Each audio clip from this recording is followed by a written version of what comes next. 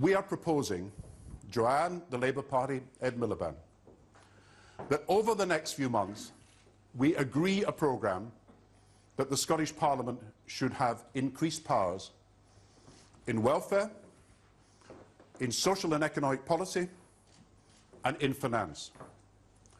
We are also proposing that there is a timetable for delivery.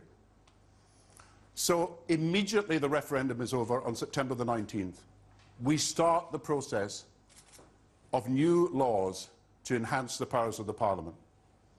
By the end of October, we would have a command paper through the House of Commons where we would show the proposals that can strengthen the Parliament.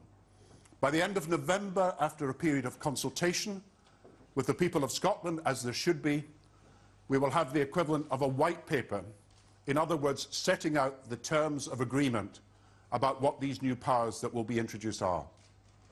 By the beginning of January next year, and then by the end of January, we will publish the draft law that will show the new Scotland Act that will be created. And the powers of the Scottish Parliament that we are proposing are in 12 different areas where we believe it can be strengthened. In land use, so that we have more control over the land of Scotland, reforming the Crown Estates Commission. In transport, so we have the option, if we want to, that there will be a non-profit-free railway company, non-profit-making railway company running Scotland. On jobs, the work programme devolves so that we can get our young unemployed into work more effectively by decisions here.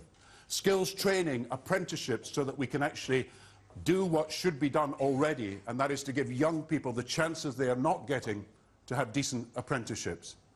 And then on the infrastructure, to be able to build better social and economic fabric for the whole of Scotland by borrowing and by investment.